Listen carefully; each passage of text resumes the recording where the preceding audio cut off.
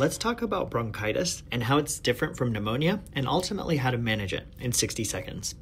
Bronchitis, as you might think, is inflammation-itis of the bronchi, which are the airways leading to the lungs.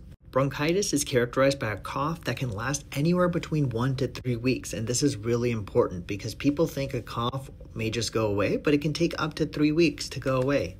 The biggest difference between bronchitis and pneumonia is that pneumonia actually affects the lung parenchyma, some of the lung tissue. And because of that, you will actually see some opacities on chest x-ray if you were to get one, whereas in bronchitis, you would not. Most causes of bronchitis are viral, which means that antibiotics will not help, and this is often why we don't prescribe antibiotics to everyone who has a cough. The right approach is symptomatic management. So for example, if you're having muscle aches, you can take some Tylenol, you can always drink some tea, more importantly, cough drops, and hopefully that helps. Follow for more. Peace.